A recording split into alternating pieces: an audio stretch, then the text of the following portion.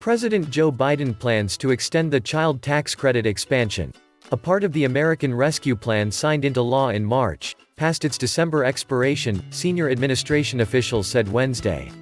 The goal of this is not just to be 1 year. I think that people have somewhat different legislative strategies, but I think that every advocate has the same goal. That we want this to be ultimately permanent, a senior administration official said during a press call.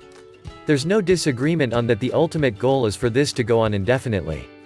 Biden's initial plan is to extend the credit for 4 years as a means of making it permanent, officials said. The Internal Revenue Service will begin distributing tax credit payments Thursday, with monthly payments scheduled for the rest of the year. But making the credit permanent was one of the 5 main aspects of the budget agreement resulting from yesterday's Senate Budget Committee meeting, according to officials. Around $15 billion will be distributed to approximately 39 million families and 65 million children, according to IRS estimates provided by the administration officials.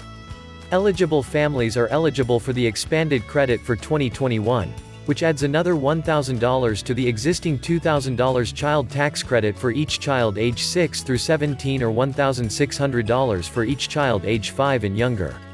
Single parents who meet the requirement for head of household must earn $112,500 or less, or $75,000 or less if the parent is not head of household, to meet eligibility. Married couples who filed a joint return are eligible if their combined income is $150,000 or less. The expanded credit phases out for filers with a modified adjusted income of $200,000, or $400,000 for joint filers.